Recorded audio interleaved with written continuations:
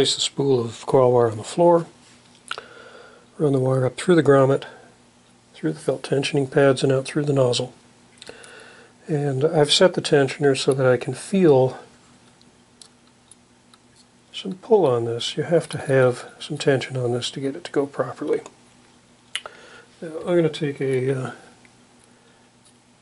piece of masking tape and I'm going to tape the coil wire to the side of the winder arm. And let's feed the wire onto the bobbin. I'm going to turn on the machine. It cycles left and right. Press it once. We're going to set the right limit. And we'll adjust that until it's just inside the bobbin edge. That looks good. Press it again.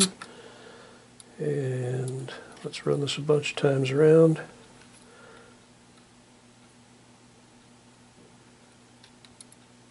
That looks pretty good.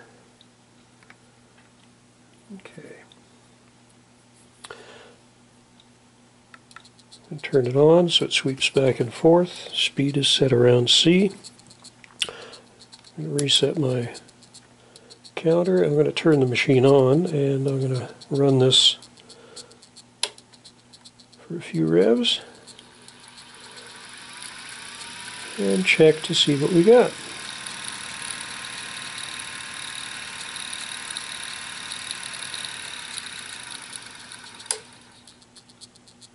That looks good. Okay. I'm going to continue winding. That was at 200. I'm going to go to 1500 and we'll take a quick peek at it.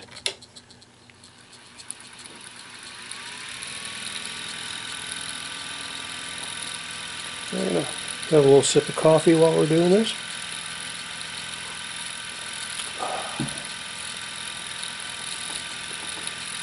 That's 500.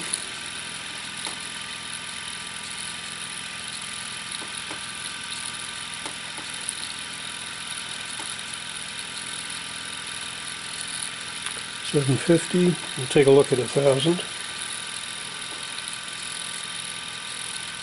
900. Alright, that's about 1,000. That looks good. Okay, we'll let it run to about 2,500. And I'm going to have a little more coffee.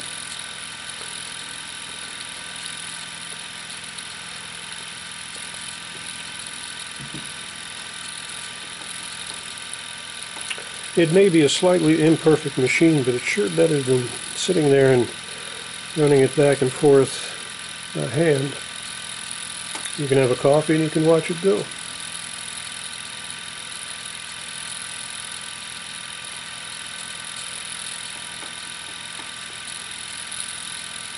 Okay, 1,700.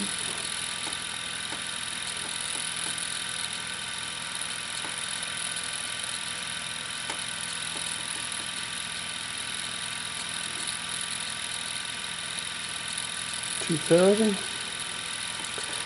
We'll take a look at about 25.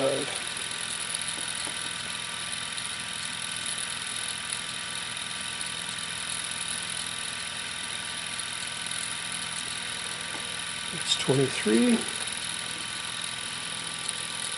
24. That's about 25. That looks good. Okay, turn it back on. We'll run it to 4,000.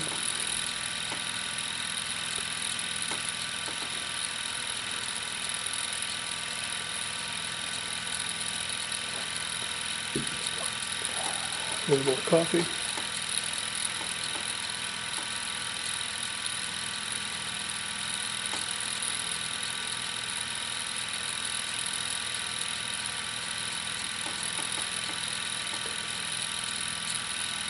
Maybe 200.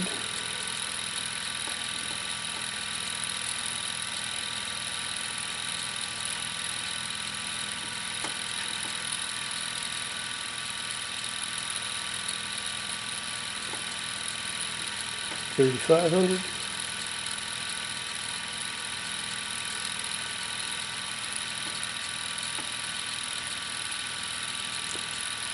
3,700.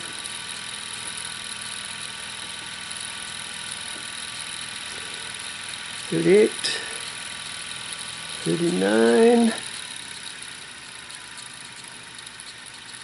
There we go, 4,000. How's that look? That looks pretty good. Okay. There we go.